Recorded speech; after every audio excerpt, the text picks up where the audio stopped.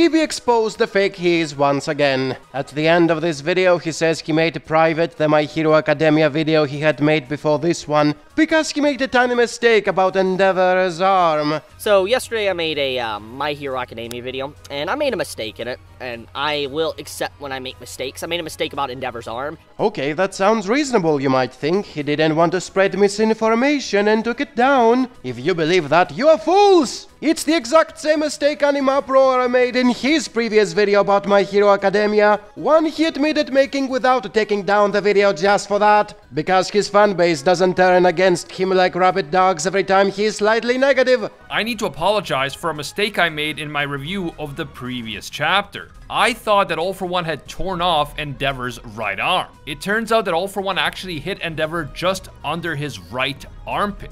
My bad for misinterpreting these panels, and thanks to everyone who pointed this out in the comments of my previous video. Basically, Chibi didn't make the video private because he made a mistake, but because he didn't want to lose thousands of depressed subscribers. He's also not even reading My Hero Academia anymore, he just listens to AnimaPro videos and parrots whatever he says, including his mistakes. It's something he has been doing since the Tokyo Ghoul era, when he was stealing thumbnails and theories from forums for easy clicks. He's a grifter, a parasite, someone who preys on the depression and immaturity of others for profit. And when you expose all that, here's the kind of comments you get from his retarded fanbase.